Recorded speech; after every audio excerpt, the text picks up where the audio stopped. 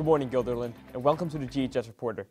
Today is Thursday, January 24th, and I'm Shashank Shamshabad. The government shutdown has led some experts to predict that air travel will be damaged and the entire system may fall apart.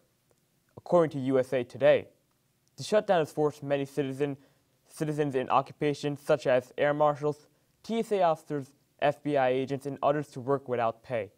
President of the National Air Traffic Controllers Association, Paul Rinaldi, stated that the government needs to open soon before everything falls apart. Some workers are at the moment being forced to work around 60 hours a week with no pay.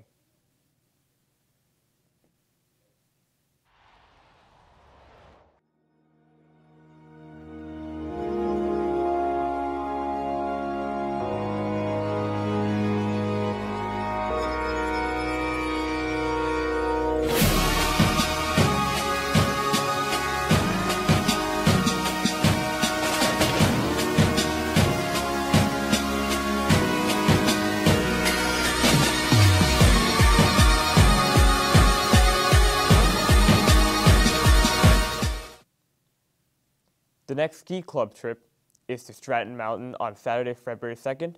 Please bring your payment to the main office by Wednesday the 30th.